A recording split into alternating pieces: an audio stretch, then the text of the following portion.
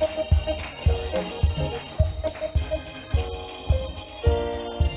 amen, amen. Amen. How many of you are thankful that God is your everything? Your ever-present help in the time of trouble? I said, how many of you are thankful that God is your everything? Amen. We serve a good God. We serve a great God who can do anything but fail. You know, too often I think we take for granted the fact that God is for us. And if God is for us, then who can be against us? Too often I think we take for granted the fact that God is with us in times of trial, in times of testing, in times of storm, in times of when we need some clarity or understanding. God is present, our ever-present help in the time of trouble. Too often I think we take for granted the fact that God is our everything, that He knows the way we take, and He is with us through it all. There's a songwriter said, God is a good God. God is a great God. He can do anything but fail. And He has moved so many mountains out of my way. Oh, God is a wonderful God. I love that song because it doesn't list the amount of mountains that God has moved, because there's so many to count. There's so many when we think back on the situations that we didn't think we could see an end of, or situations that we didn't know how to get out of. God just moved that mountain out of the way. And there's so many of those. It says that God can do anything but fail. We serve a good God. We serve a great God. And I'm so grateful to be in the house of the Lord this morning. Today I'll be coming from the book of Ephesians chapter 3.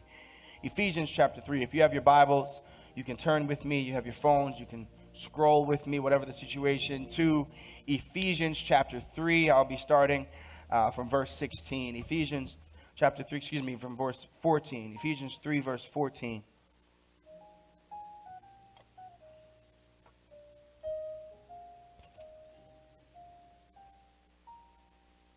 God is a wonderful God. God is my everything. It's in Him we live, in Him we move, in Him we have being, our identity. He is the source of our strength. You have it. Let me hear you say amen.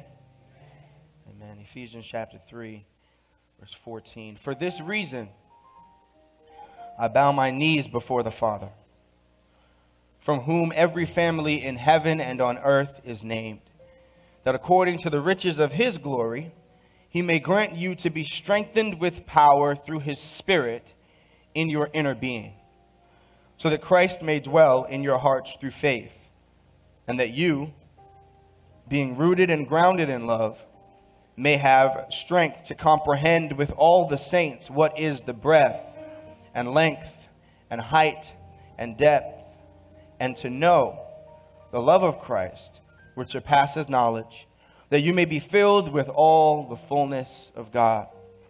Now to Him who is able to do far more abundantly than all that we ask or think, according to the power at work within us, to Him be glory in the church and in Jesus Christ throughout all generations, forever and ever. Amen. The title of this message is, I've got the power. I've got the power. Dear God, I just thank you so much for this time. Thank you for who you are. Thank you for how you love us. Thank you for how you're with us. I pray, Lord, that as I speak, Father, that you would have your way, that these words would find their home in good soil, Lord, that you would be glorified, that your people would be edified, that the enemy would be horrified, Father. I pray that you would hide me behind your cross, Lord. I pray that these words would have their desired result, Father, that you would convict, that you would encourage, that you would strengthen, that you would be with us, Lord. I thank you. I praise you. Pray these things in Jesus' name. Amen. Amen. And amen. Before we dive into just this text, I think it's important that we take a look at this book, Ephesians, and why it was written, who wrote it. It was written by the Apostle Paul. He was in prison when he wrote this book. It was written to the church in Ephesus, the Jews and the Gentiles that came together to form a church in Ephesus. And it was written to show them pretty much what it means to be a Christian. Christianity 101, somewhat. It starts off, and we see that Paul didn't just wake up one day to write this. This was a process for him. In Paul's life, what we see taking place is that he was someone that was a leader in the charge of persecution against the church. He was a leader in the charge of persecution against the church. So the early church was being persecuted for their belief in Jesus Christ. And Paul was one who took it upon himself to be at the forefront of this persecution, an onslaught against the church. He was taking Christians and throwing them into prison, and taking Christians and ripping them apart from their families, and because he was doing what he thought was right. But one day, when he was on a road to Damascus, on this road as he was heading towards this way, the Lord interrupted him. God came and shone a bright light, and Jesus said, he said, "Saul, Saul, why do you persecute me? Saul, Saul, why are you doing these things to me?" And Saul realized then and there that he was persecuting the church of Christ, that he was in error and had to shift and change in his ways. And so from that moment on, he realized that he had to have a dramatic shift, and he changed his name from Saul to Paul and surrendered his life to Christ and to the ways and things of God.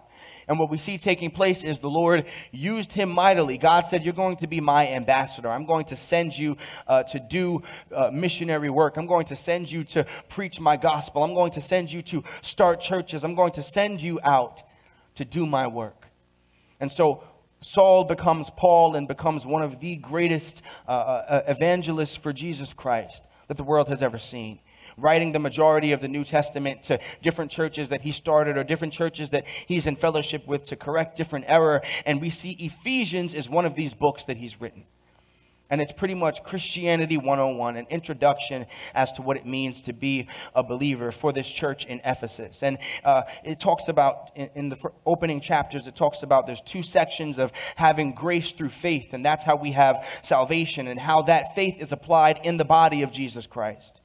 And in this specific chapter, in chapter 3, Paul is saying that God has made known this mystery. There's a great mystery that the people to whom he is writing, they're not aware of. And the mystery is this, that salvation is made to the Jews, is given to the Jews and the Gentiles. Now, this is maybe common knowledge to many of us, but back then in the time of this writing, salvation was seen as something that was only given to the Jewish people. And Paul is saying, no, it's not just extended to Jews, but if you read carefully throughout Scripture, you'll see that salvation has been extended to Gentiles, those that are not Jews, and God has called us all to repentance and all to salvation in him. And in this section, Paul says a special prayer to those that he's writing to, that they would experience Christ in new ways. He says, look, this mystery is revealed, that salvation is extended to both the Jews and the Gentiles. And my prayer for you is that you would experience the love of Christ, the reality of Christ in new ways. And what we get here when we read this scripture and we decide to drag and drop and apply it in our life to our context in 2019, what we get here, I believe, is a challenge to us to understand that God is calling us, as I stated last week, to kill our comforts and to get out of our comfort zones. To get out of our comfort zones. As we leap into the last month of 2019, as we now go through the holiday season and celebrate Thanksgiving, next time we meet again in this sanctuary, it will be December the 1st. The service will be at 11:15, and we will be here worshiping and fellowshipping together. But it's going to be the last month of 2019. And time marches on, and as time marches to the beat of its own drum, I believe that the Lord is challenging us to kill our comfort zones. I believe that the Lord is challenging us to love deeper. I believe that the Lord is challenging us to walk in power and walk in authority.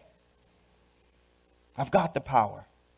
Paul starts by saying, "For this reason I bow my knees before the Father." I bow my knees before the Father. We see that Paul is writing this letter from prison. He's in prison. He's not in a bed of comfort. He's not living in the lap of luxury. Paul is in prison writing this letter. And so what we see here is something that I've said before. Your posture in whatever season of life you are in is just as important as the season itself. And so oftentimes we get so caught up in the season of life that we're in. We get so caught up in, the blessings are flowing and God has been good to me and this job has been wonderful and my family's doing great. And we get so caught up in this wonderful season. Or the flip side, we get caught up in the fact that things aren't going so well. Our money seems to be drying up. Our health seems to be poor. And we get so caught up on the season that we're in that we forget to examine our posture. We forget to say, are we surrendered? Are we submitted? Look at Paul's posture. He says, I bow my knees before the Father. He is in prison, but yet he's praying. He's in prison, but he's not bitter. He's still doing the Lord's work behind the bars. Doing the Lord's work even as he's in discomfort. Doing the Lord's work. Paul is in prison and he's still humble. He's in prison and he's still submitted. He's in prison and he's still approaching the throne of God. But many of us, as soon as our situation changes and it doesn't look like things are going to work out our way, our posture shifts. And instead of us staying and remaining submitted, even though our circumstances shift, we harden our hearts and become bitter towards the things of God and run away from the God that blessed us. He was just blessing you a while ago. You were fine then. And now when things begin to shift, we shift as well. But no. Your posture and whatever season you're in is just as important as the season itself. And so we see Paul is in prison, but yet he is still praying. He says, for this reason, I bow my knees before the Father that's in authority, the Father that holds my situation, my circumstance, and my world in his hands, the Father that knows the outcome of the season I'm in and how long this season has to be. For this reason, I submit myself to a higher authority. For this reason, I bow my knees before the Father, from whom, verse 15, every family in heaven and on earth is named. So both the angelic hosts and the tribes of men alike, to both the angelic hosts and the tribes of men alike, God is Father. From whom every family in heaven and on earth is made. God says, look, I'm the starting point. I am the Alpha and the Omega. I am the beginning and the end. I am the foundation. Through me, all things exist. Through me, all things come into being. God is the origin. He is the starting point. And we said what? God is what? My everything. And that's why it's so important to understand that all these things come from him. All these things are held in his hands, because when we stray from him to find meaning, identity, purpose, value, worth anywhere outside of him, we're bound for heartbreak.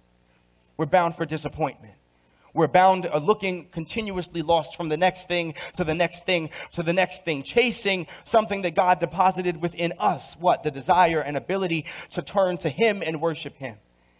But yet we go from thing to thing, from person to person, from situation to situation, looking for meaning, looking for fulfillment, looking for identity, looking for purpose and worth. And God says, if it's not in me, then what good is it doing you? If it's not in me, then you're only going to get but so far. Those things may satisfy for a moment, but in the end, you will be left empty. In the end, you'll be wanting or desiring to figure out how to come back to me. So God says, I am the starting point. I am the origin. And then Paul says that according to the riches of his glory, he may grant you to be strengthened with power through his Spirit in your inner being. In your inner being.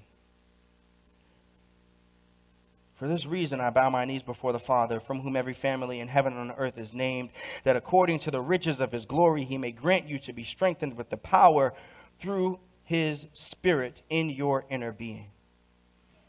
What I think it's important for us to see is that the strength is not through us, but the strength is through his Spirit.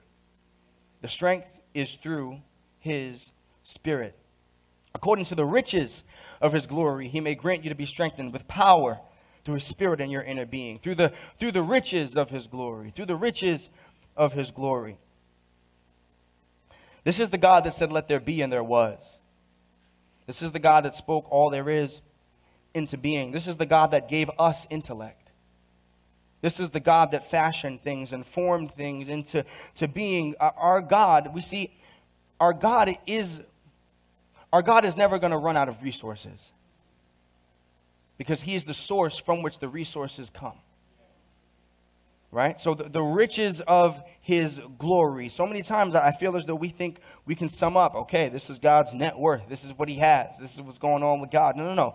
He's never going to run dry. This is a well that's never going to be depleted. This is a source that's never going to need to be plugged in or charged. According to the riches of his glory, he may grant you. This is the God that says he owns the cattle on 1,000 hills. Jesus says, in my Father's house are many mansions. If it wasn't, I would not have told you this. God says, I am the Alpha and the Omega, the beginning and the end. You cannot comprehend the riches that God has, the power that he has. In the Bible, it describes some scenes in heaven, and it says that the streets are paved with gold.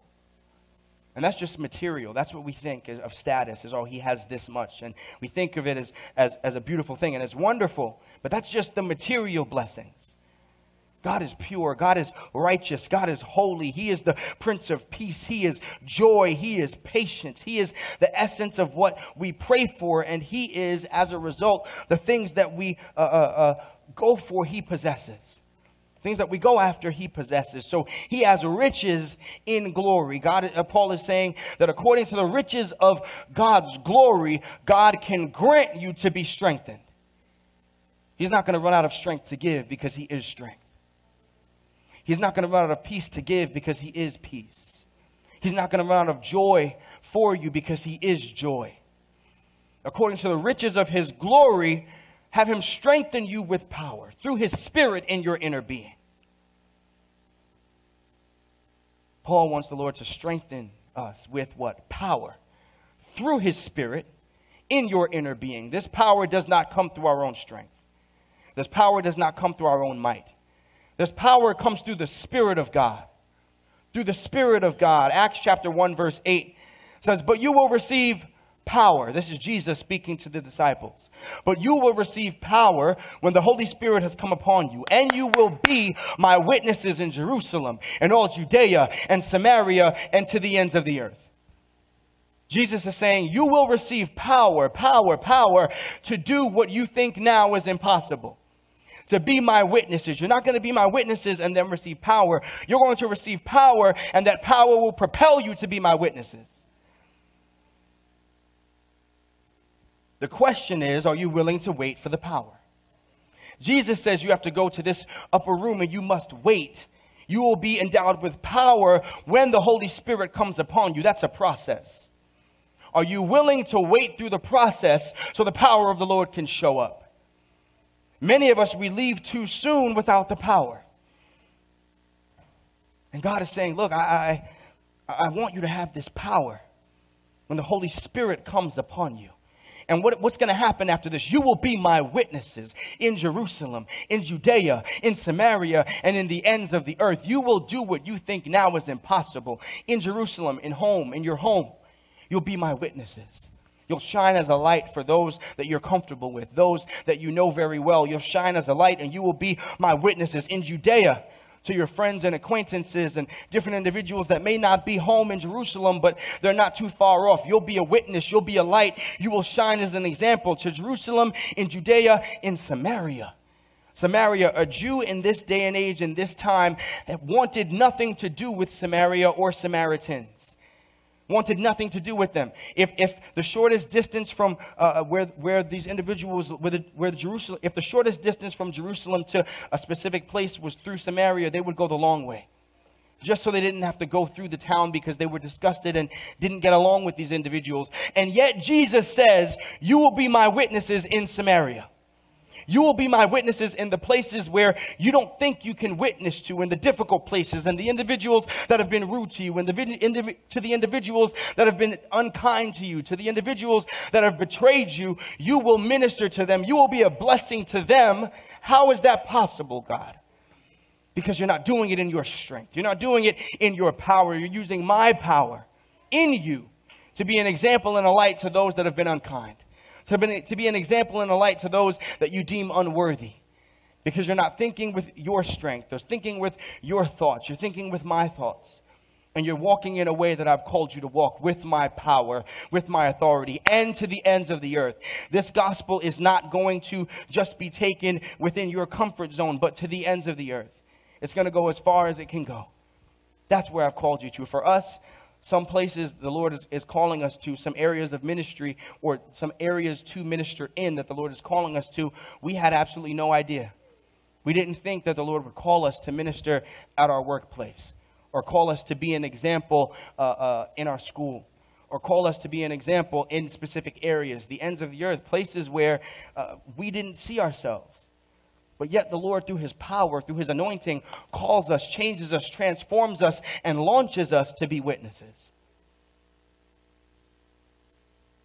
But how does this happen? Through power. Through the power of the Holy Spirit. You will receive power when the Holy Spirit has come upon you.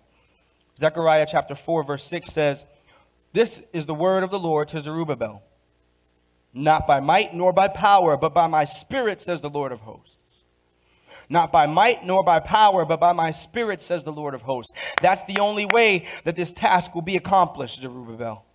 The only way this is going to be accomplished is by the Spirit of the Lord. Not by might, not by power, but by my Spirit. And many of us are confused because we're putting forth all our effort, all our might, all our power, and we're coming up short. And we're wondering why. We're wondering what's wrong. We're wondering what we're missing. God is saying it's by the power of the Holy Spirit can these things come to pass. There are things that we've been hoping for, things we've been working for, things we've been striving for, and it's wonderful, it's great, and we're wondering what's going on. God is extending his arm saying, walk with me by my Spirit, and the thing will be accomplished. You've done all you can do, now see what I can do. You've done all you can do, now see what I can do. And there are things that we're praying for as a church, as a ministry. We just spoke about the glory of God. And that was a season that we were in and we're still in, praying for the glory of God, praying for God to reveal himself in this place, praying for God to move mightily. That's not going to happen because we will it to happen. That's not going to happen because we woke up on the right side of the bed this morning. That's not going to happen because we put some extra time in at the gym this week. That's going to happen by God's Spirit, not by our effort. Not by our effort, by the Spirit of God. So there are certain things that we may be hoping for, striving for, pushing for, that God says, turn down your plate and pick up my word. Turn down your plate and join the saints of God in prayer. Turn down your plate and engage in a lifestyle that pleases me. It's not going to happen by might nor by power, but the door that you want to open will only open by my Spirit, says the Lord. There's some places that God wants to take us. And it calls for us being free from our comfort zones. We have to remove ourselves from the comfort zones of life and walk into the place that God has called us. Last week I spoke about that, how Jesus wanted to heal the man, but he took him away from his comfort and outside of the city gates so that he could do the work that he wanted to do. And many of us, we have to understand, we have to go by the Spirit's leading. And we're too comfortable when God is calling us higher. We're too comfortable when God is requiring more from us. What this shows us is that when we are weak and when we let go, that's when we're truly free. When we understand how limited we are, that it's not in our strength, but it's through God's strength. That's when God shows up and does the work that he can only do. He gives us power for a reason. And what I love about this specific scripture is that we are strengthened with power through his Spirit in your inner being. In your inner being. Many of us, we're focused on the wrong thing. We're focused on the wrong thing. What did God say to Samuel when Samuel went to go anoint David as king? He saw his brothers parading in and said, surely this is the man. Surely this is the king. Surely this is the king. God says, no, don't anoint him. Because I don't look as man looks. Man sees on the outward appearance. But it's God that looks at the heart. It's God that looks beneath the surface. We don't want just to have power in our physical bodies, but God wants to give us power in the inward man, power on the inside, power for a reason on the inside of us. And many of us, we look nice, we smell nice, we do all these different things to make sure our physical bodies are fine and that we are gaining attention from individuals. But have you ever stopped to consider that perhaps you're wanting attention from the wrong people when you should be desiring attention from the true and living God? You're looking good for the wrong people when in fact the true and living God is looking at you saying, you haven't dressed up for me in a while. When God is saying, I'm looking at your heart. What about the condition of your heart? I want to give you strength in the inward man, in the inward individual. I want to strengthen you. But you have to be in a place where I can give you this power and you're ready to receive it. Can't do this in our own strength. We can't change by might. We can't change by power. But we have to change by our spirit. By the Spirit of the Lord. So that Christ may dwell in your hearts through faith. Through faith. Now this is big because Christ wants to dwell in our hearts. What is on the seat of your heart? Because what's on the seat of your heart ultimately is going to come out. Luke chapter 6 says, the good person out of the good treasure of his heart produces good. The evil person out of the evil treasure produces evil. For out of the abundance of the heart, the mouth speaks. So you'll get somebody or you'll have a time in your life when you'll say something, you'll say, I didn't mean that. But out of the heart, out of the abundance, the overflow of the heart, something you didn't plan on coming out comes out. You have more digging to do. You have more searching to do. You have more becoming like Christ to do. Jesus says, abide in me in John chapter 15, and I in you. As the branch cannot bear fruit by itself unless it abides in the vine, neither can you unless you abide in me. I am the vine, you are the branches. Whoever abides in me and I in him, it is he that bears much fruit. For apart from me, you can do nothing. Apart from me, you can do nothing. Apart from me, Jesus says, you can do nothing. So the question is, what are we doing? What are we doing? Are we accomplishing things? Apart from Christ, nothing can be accomplished. And so we see that Christ in the life makes a difference.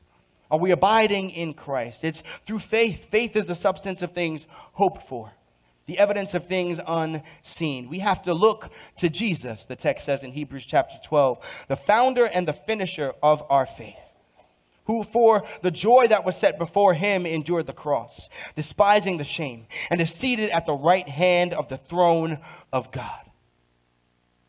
Jesus, in the midst of his circumstance, he did not want to go to Calvary's cross.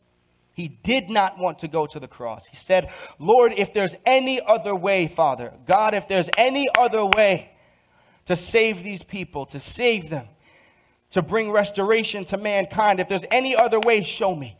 If there's any other way, let this cup pass. But he had to take on the wrath of God so that we could be spared. He had to take on the full weight of the wrath of God so that we did not have to go through that. He had to take on the full weight of God's displeasure with our sin so that we could be saved and brought near. It says, for the joy that was set before him endured the cross. What's the joy? The joy was not the cross. The joy was what was beyond the cross. Beyond the cross was Jesus seated at the right hand of the Father. Beyond the cross was the reception and the welcome party that they threw for Jesus when he entered in heaven's gates after he breathed his last on the cross. And they said, well done, you did this thing. Salute to you, our King of Kings. The joy that's set before him is the redemption that we have as people that wanted nothing to do with God are now able to come before a holy God with clean hands and a pure heart because Jesus made the way for us. That was the joy that was in Jesus' heart. That was why he suffered through the lashes and suffered through the beatings and suffered through the crucifixion as they nailed him to the cross. Because of the joy that was set before him, it allowed him to endure the cross. It allowed him to go through something that he didn't think, or that maybe we don't think was easy to go through. It allowed him to lay his life down and also believe that he could pick it up again. Because we see that Jesus did not stay on the cross. Jesus did not stay in the tomb. He is resurrected and seated at the right hand of the Father. And he didn't see this joy physically, but before it took place, he had to understand and know that it was going to come to pass.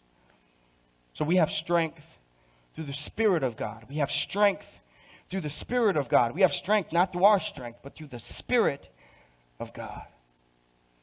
So that's what we have to do. And the next, we have to search the depths of his love.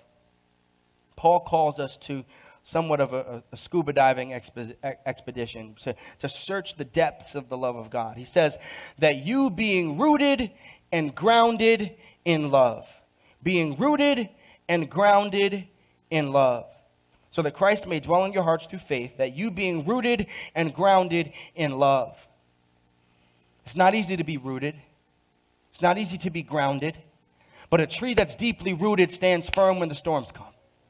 A tree that's deeply rooted and anchored does not waver much when the storms blow their way. It's difficult to be rooted. You don't just roll out of bed being rooted. It's difficult. If it was easy to love well, then everyone would do it. If it was easy to love your brother and sister well and love the Lord well, then everyone would do it. It's not easy, but it's possible because of the power that's ours through Christ Jesus. Love is patient. Love is kind. Love does not envy or boast. It is not arrogant or rude. It does not insist on its own way, nor is it irritable or resentful. It does not rejoice at wrongdoing, but rejoices with the truth. Love bears all things, believes all things, hopes all things, endures all things. Love never ends. As for prophecies, they will pass away. As for tongues, they will cease. As for knowledge, it will pass away. For we know in part and we prophesy in part. But when the perfect comes, the partial will pass away. When I was a child, I spoke like a child. I thought like a child. I reasoned like a child. But when I became a man, I put away and I gave up my childish ways. For now we see in a mirror dimly, but then face to face. Now I know in part, and then I shall know fully, even as I have been fully known. So now faith, hope, and love abide. But the greatest of these is love. This is a bit of a departure from the text, but this is written in 1 Corinthians chapter 13. If you've been to a wedding or another church service, you've heard this verse before. It's a common verse on the theme of love. And Paul wrote this as well, but he wrote it to an audience who was very proud of their gifts, proud of what God gave them. They were able to speak in other tongues and prophesy and do all these things. And they were getting kind of full of themselves because of their giftings. And they weren't treating each other with kindness. They weren't treating each other with love. And Paul writes to them and says, look, it may be a wonderful thing that God gave you this gift, but where's your love? It may be a wonderful thing that God has blessed you with this and opened this door and done this and this and this. It may be a beautiful, wonderful thing, but if you don't have love, what are you doing? It's like a clanging cymbal. It's like a loud noise to God, a gong that he doesn't want to hear. Where is the love, Paul says? He says, right now we don't see fully, but later we will see it fully and we will become as he is. He says, look, when you were a child, you did things like you were a child because you were a child. But now that you're a man, why are we still acting in childish ways? If God has called us from milk to meat, if God has called us to grow up as Christians, to grow up as believers, then we need not to just walk in the gifts. That's fine. You can walk in the gifts. That's a beautiful thing. But God has called us to walk in love. In love. And he says faith is important, hope is important. All these things are important, but they're rested and founded on love. It's a departure from the text, but it's necessary to convey how important this is and what we are called to as believers. So we're called so we can be deeply rooted, that we may have the strength, Paul writes, to comprehend with all of the saints. With all of the saints, what is the breadth and length and height and depth, and to know the love of Christ that surpasses knowledge, that you may be filled with all the fullness of God. This is an overdose, an overflow, to be filled beyond capacity. This is saying you need to crash and get rid of your comfort zones. You need to ask the question, how deep is your love? Have the strength to comprehend with all the saints. We're in unity here. The strength to comprehend what is the breadth and the length and the height and the depth, and to know the love of Christ that surpasses knowledge. I want you to know something that's unknowable. I want you to know something, to know the love of Christ, so that when you get a glimpse of it, you realize this is just the tip of the iceberg and there's so much more to know. there's so much more to discover. Our problem is we think, oh, Jesus died for my sins. That's great. He loves me. The Bible told me so. That's wonderful. And that's great. And that's truth. But there's another level of intimacy and depth that God is calling us to. There's another level of knowing who he is and being rooted in love, found in Christ, that he is calling us to. Paul prays that we may have the strength to comprehend what the breadth and the length and the height and the depth, to know the love of Christ. How do you know something that surpasses knowledge? So that you may be filled with all the fullness of God. We ask, how deep is your love? But our problem is oftentimes we ask this question to the wrong people. We ask this question to people that hurt us, to people that use us, to people that leave us. And that's why we end up oftentimes with shallow, empty connections. But why don't we turn that question around and ask God? God, how deep is your love? And he will show you. Nothing can separate you from my love, my child. My love never fails. I'll keep meeting your needs again and again and again and again. I am your provider. I am your protector. I am your keeper. I am your sustainer. I keep you in your right mind when you thought that you would lose it. I blessed you when you didn't deserve it. I took you back when I knew that you would leave me. I disciplined you to bring you closer. And I sent my flawless son to die in the place of a sinner who wanted nothing to do with me. My flawless son, my spotless son, I sent him to die so that you might live. And that's just the beginning. Our problem is over time we stop asking this question. Over time we cease asking. We stop seeking. We depend on others for our motivation. We live guided by our feelings instead of our faith. We depend on others for our motivation.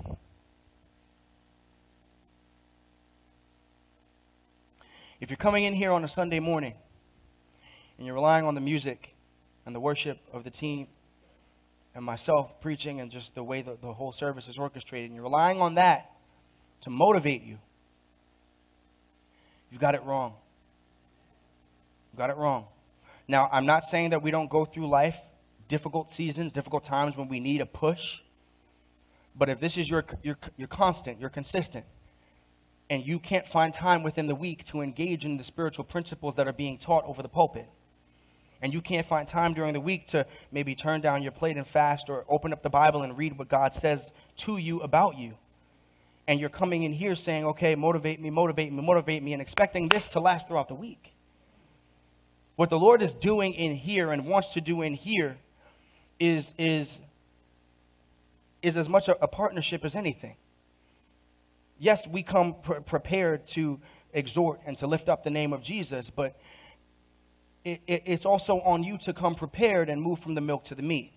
There's a season for coming and saying, there's a season for coming in the house of God and saying, okay, motivate me and help me to, push forward. And we have those seasons. We have those dry spells when we're looking for something to engage and to push us forward. But every single week, what we need to do is engage in the things of God throughout the week so that this is an addition, a boost to what's going on. And this may confirm some of the things that you maybe have gone through in the week. And because you've held on to what God has told you, because you've been a student of the word, because you've been in worship and been in prayer, the Lord is saying, look, I know the enemy was trying to knock you out this week, but I've got an extra boost for you to make it into the following week, and the following week, and the following week. So God has called us to move from milk to meat.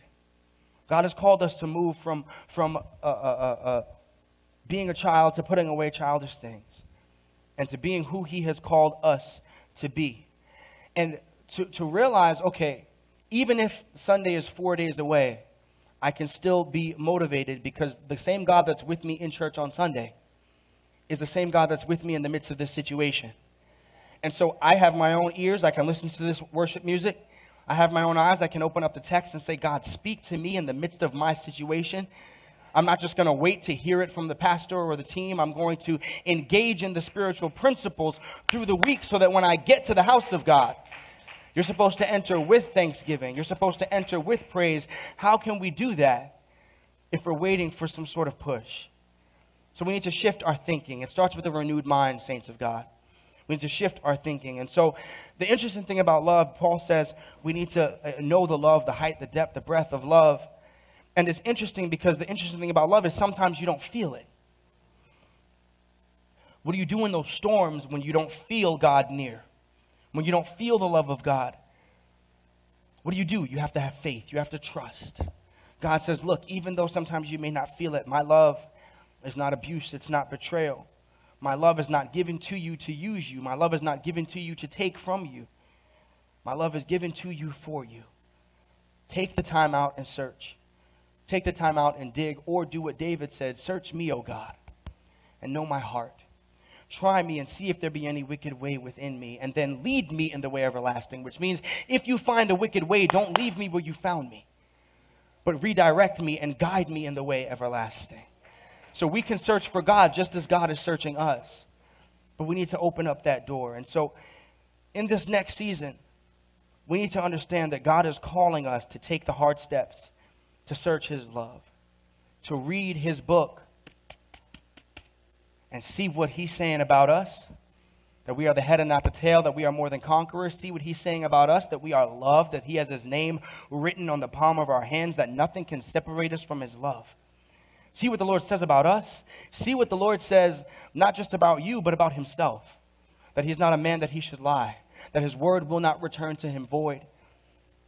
See what the Lord says about his church and about people that he's used in Scripture to fulfill the things that he desires through his power. And if he's used them, what is stopping him from using you? If he's used these people that are wrapped in flesh, what is stopping him from using you? These are examples for us to learn from, to glean from, to say, God, if you use such and such, you can use me. And it doesn't mean you have to be up here with the microphone. Doesn't mean you have to go out and go on a preaching circuit, be an evangelist. God can use you in your sphere of influence. God can use you in whatever area you make yourself available to be used in.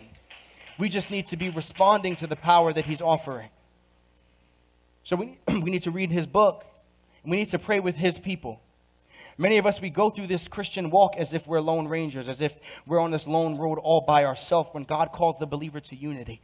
That's why it's so important to get in the house of God. And if it's great, you're streaming and you're watching on YouTube and watching on Ustream, that's a beautiful thing. That's a wonderful thing. But we're also called to not neglect the fellowship of the saints.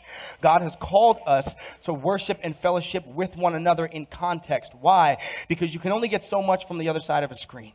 God calls us to pray for one another, to lift up one another, to grow together in unity. So pray with someone as well. God's called us to also lift up one another's burdens. Pray for someone else other than yourself, other than your needs. He's called us to fellowship. He's called us to give, to help advance the needs of the church. He's called us to serve in different ways, in different capacities. And he's called us to love.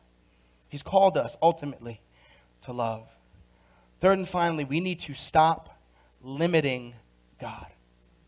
Take the limits off. Take the limits off. Take the limits off. Paul closes with this. Now to him who is able to do exceedingly and abundantly above all that we can ask or think. All that we can ask or think, according to the power at work within us. To him be the glory in the church and in Christ Jesus throughout all generations, forever and ever. Amen. If there is no power, then there is no work. If there is no power, then there is no work. God, in the word it says that the Lord is faithful when we are faithless. And so he cannot deny himself because he is faithful even when we are faithless. And if there's no power, if you're faithless and God is still faithful, then you're living off of favor.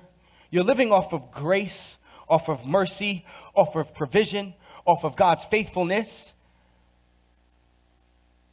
But it may confuse you and you may think, okay, I'm doing good, I'm doing fine. When in actuality, you're walking in faithlessness, but God is just being faithful. Let's not neglect the tug at our heartstrings that God may have.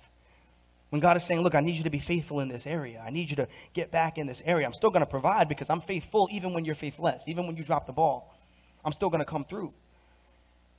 So we need to understand that oftentimes we are limiting the power of God because we're not giving him ourselves to work with.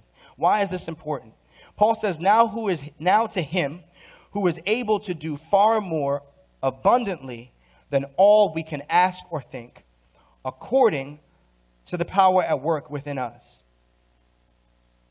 Mainly we hear this verse and we say, oh yes, God's going to do it.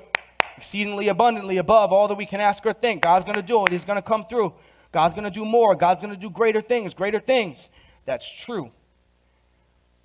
But it says what? According to the power that's at work. Where? In us, not outside of us. In us.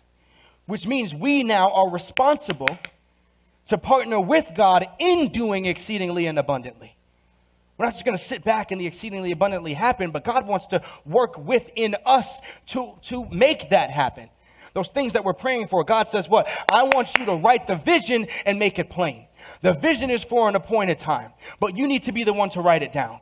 You need to be the one to write out those goals, write out these strategies, write out these things, and then we often do these things and we sit back like it's going to come to us. God says, no, I want to work within you, but you have to give me access to give you that power. You have to be willing to respond to the truth of the gospel and walk in the ways of the gospel so that I can have access to you. And if I do these things, then I'll do far more abundantly than we can ask or think. He's able to do it, but are we tying his hands? He's able to do it, but are we putting limits on God? To him be the glory in the church and in Christ Jesus throughout all generations, which means that God wants to be glorified throughout all generations. Through my grandfather's generation, to my father's generation, to my generation, to my son's generation. From generation to generation to generation to generation, God wants glory. And he wants to use his people to give him glory. And he wants to use his people to bring other people to him. We serve a God that sits high but looks low.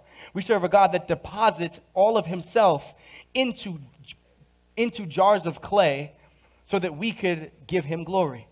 We have this treasure in earthen vessels, that the power may be of God and not of us. God calls us to power. The beautiful thing about Jesus is he deposited his life, all he had within 3.5 years, to 12 men. And he did not have a perfect success rate because one of them betrayed him. So even Jesus did not get 100 on this particular situation, right? Out of the 12, one of them betrayed him. But he still deposited everything he had, all that he was, into the 11. So that when he departed, he said, look, I'm leaving you physically. I'm not going to be here for you to see, for you to touch, for you to laugh with and joke with. I'm not going to be here anymore, but I'm not leaving you totally alone. I'm leaving you the Holy Spirit. And this is why you wait with power. This is why you wait for the power, because when you wait for the power, then the power will come. And I'll do what only I can do and turn the world upside down through you as believers. And so lastly, very quickly, as I sum this up, we're all hoping that things work out for us and that things are good, but we need to understand that it all hinges upon what we sow and what we're sowing. Do not be deceived, God is not mocked. Whatever one sows, that will he reap.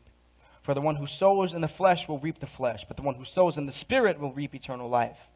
So don't grow weary in doing well, because in due season we'll reap if we do not give up. Many of us have been planting and planting and planting and planting and watering and watering and watering. And we don't realize that time of reaping is coming. And it's interesting because we serve a gracious God, we serve a loving God, but our God is able to do all that he desires to do in our lives. We just have to be surrendered enough to give him the power. Oftentimes we're too comfortable, and that's why there's a lack of growth. We're too comfortable, and that's why there's a lack of change. We're called to shake ourselves out of our comfort zones and move in the direction that God has called us to. The Lord has not called us to be weak believers. The Lord has not called us to be weak Christians. The Lord has not called us to walk this in our own strength, walk this walk in our own strength.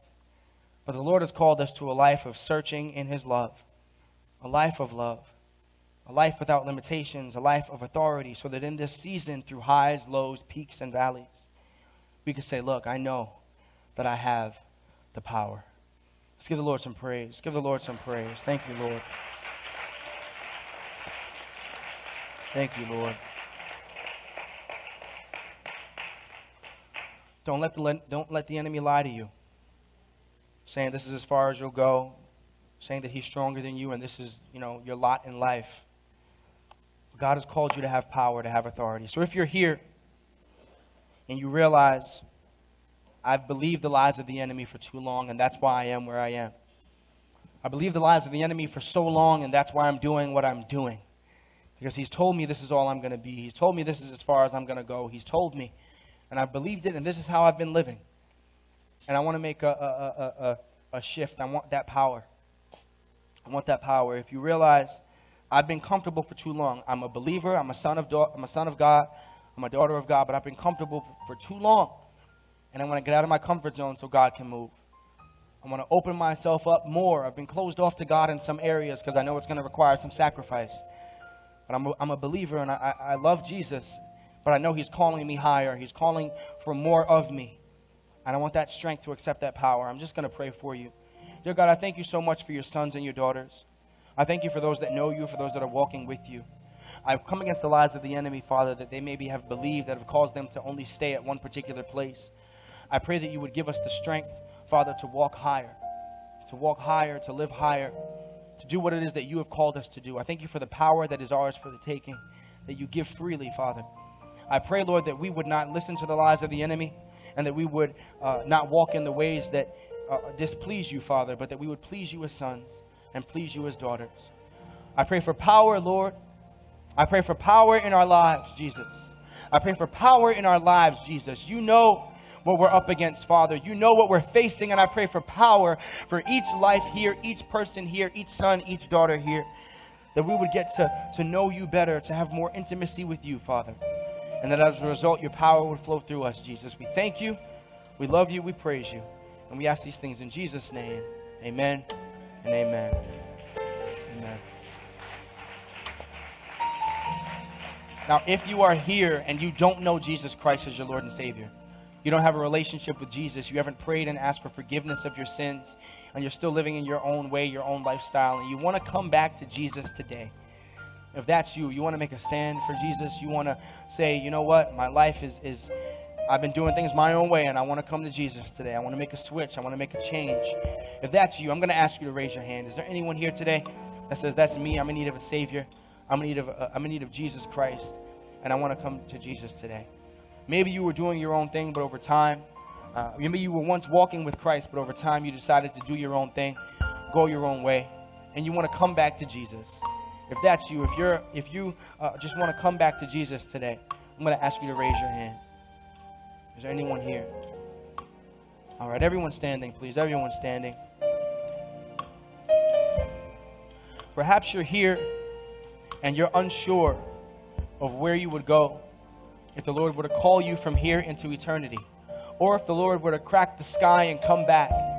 The word says he's coming back in the twinkling of an eye. He's coming back like a thief in the night. We're not going to expect it. No man knows the day or the hour. He could come back at any moment. And so if you're unsure of where you would go, if your breath were to either leave you or the Lord were to come back, and you don't know if you would be with Jesus or be separated from him, and you want a blessed assurance, you want to know that Jesus is yours. If that's you, if you're unsure, I would ask that you remain standing. But if you are sure, I'm going to ask you to take your seats. If you're sure of your salvation, take your seats. If you're unsure and want prayer, please remain standing. All right. Dear God, I thank you so much for your sons and daughters. Be with us as we move from here throughout the week. We thank you and praise you for who you're calling us to be, for the power that is ours through your Son, Christ Jesus. We thank you and praise you, Lord. In Jesus' name we pray. Amen and amen. God bless you.